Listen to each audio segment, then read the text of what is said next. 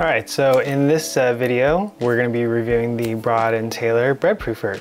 So Pat Tokuyama here, creator of All Day Like a Shark, and today I'm going to tell you about the best bread proofer out there. So this is the Broad & Taylor bread proofer, and let me just pull it up really quick so that you can see it. There it is. So there's two functions on this. This actually has a little bit of a, I guess, a cooking function where the temperature ranges a little bit higher, and that goes from 85 to 195. So if you want to put a Dutch oven on there, a sous vide, to actually cook some food, it can do that. Or if you want to just proof your bread, then the temperature is going to change a little bit from 70 to about 120 degrees Fahrenheit. So different temperatures for two different functions. Like I mentioned, it can do other things besides just proofing your bread, which is pretty cool.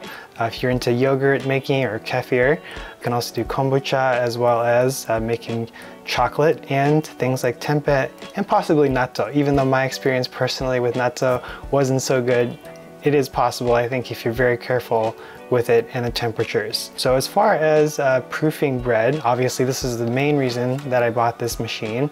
I don't want to be worrying about the temperature of my bread while it's proofing. It's one less variable that you have to worry about as you're making your homemade bread, and that's called peace of mind. So I think that's probably the main benefit that you're going to get out of this, especially if you're into baking bread like I am. As far as the size or the capacity of this, it actually holds two 6-quart tubs of bread, which usually I can fill up to 2,000 grams if I'm making a lot of bread, but I usually do about maybe anywhere from 1,000 to 1,500 grams of dough at a time, so per bucket. So you'll see in the little video snippet there what that looks like. So if you do make a lot of bread for a lot of people, then you're probably going to be just fine with this little thing. And if this really isn't enough, then just buy another one. Problem solved. So it can hold quite a bit of bread. As you can see, there is a removable plastic side wall, as well as a top cover, which has a little window where you can check on the bread. On the bottom there, you can see that there is a little metal dish where you can put some water in there so that the bread doesn't dry out. I usually cover it as well to make sure that it's moist, and it all folds down into a very compact size, kind of like a briefcase, as you can see there. And then the top goes right over it, and it snaps in place, and then you just have the power cord, and it stores away very nicely because of that. So as far as some of the pros and cons, I think the pro obviously is the temperature control and regulation. You can set the temperature exactly for the bread, whatever it is that you wanted it to be proofed at, and it'll hit that temperature usually within about 10 to 15 minutes, especially if you leave the lid on. Second thing that I really enjoy about it, it does what it's supposed to do, and it doesn't take up that much space. It's easy to put away, it's easy to clean as well.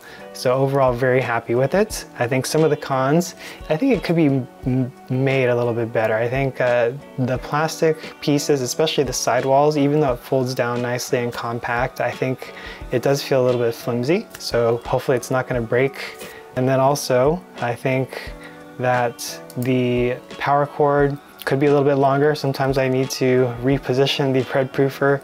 I think it's probably about maybe 3 to 4 feet long, so maybe like a 6-foot power cord would have been nice. It's also not a smart bread proofer, so maybe that'll be the next version of this thing, where you can set it on a timer and it'll auto turn on and off, or beep, or maybe even connect to your phone or your app where you can control it. But maybe that's asking too much. So anyways, this is my little review of the Broad & Taylor bread proofer. I hope that if this is something that you're considering, maybe now you'll actually get it. It's made a big difference in my baking. And let me just show you some of the bread that I've made. Some avocado toast. So that's a sourdough loaf right there. Came out very nicely. Got a good rise, and tasted amazing, as you may know. And soon find out now that you are going to be making some delicious bread in the near future. So I hope this was helpful, and that'll be it.